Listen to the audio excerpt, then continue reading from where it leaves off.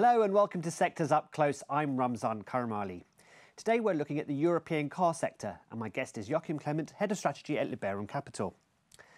The first half of 2023 has seen European car sales surge by 18%. In fact, June saw the 11th consecutive month of growth. But compared with pre-pandemic levels, the figures don't look so hot.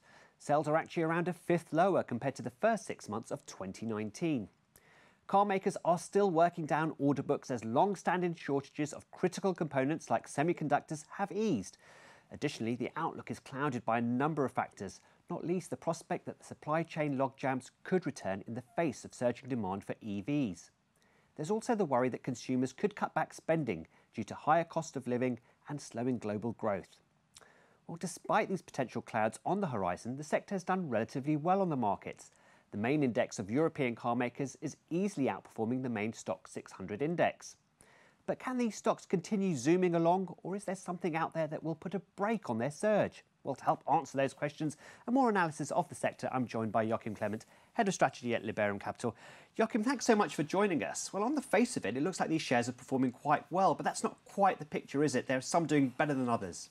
Definitely. There are some stars amongst the automotive sector that have managed to wrap up really high margins. I mean, Ferrari is probably in a very league on its own with 26% operating profit margins, which is kind of unheard of in the sector.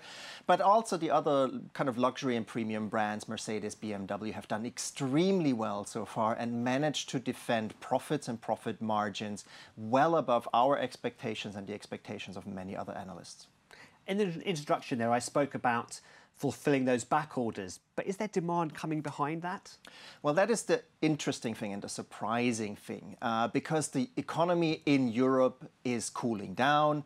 In China, demand isn't really coming back as much as we hoped for after the COVID lockdowns.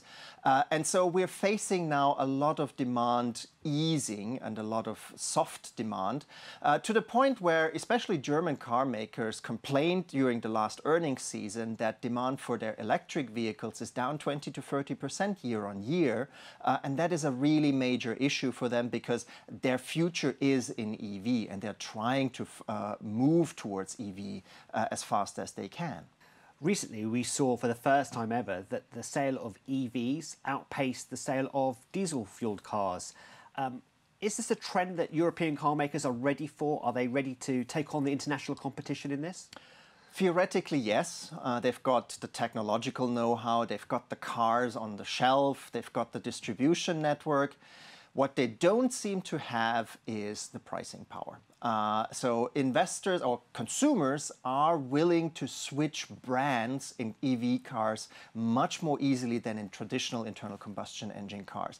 And that has meant that the German and other premium brand car manufacturers are losing market share, particularly to the Chinese newcomers, but also, of course, Tesla, which is the big name in the game. Looking outside of Europe, we heard just last week Hyundai making quite a big push in India. How are European car makers faring outside of their domestic market? They're struggling. They're struggling because outside of Europe, the price sensitivity is even higher and the brand loyalty is even lower. So in countries like India and Southeast Asia, the German and European car manufacturers are in a much tougher competition with Hyundai and Chinese manufacturers, and they're much more likely to lose market share there. I always ask you this question. You clearly have some favourites in this sector and some that you don't like so much. Can you tell us a bit about that? Yeah, so I would say the companies that we dislike the most are the mass brands, whether we're talking about Stellantis and Renault.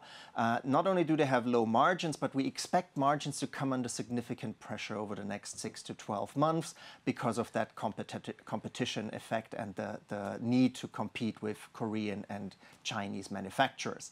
The two brands and the two car manufacturers that we like the most are the ones that have most of the pessimism in our view already priced in, and that is predominantly Volvo cars from Sweden and BMW in Germany. We expect both of them to have operating margins over the next in 12 months of about 6%, and the market is pricing in 6 to 7% at the moment. So that seems reasonable to us and much more interesting than those mass manufacturers.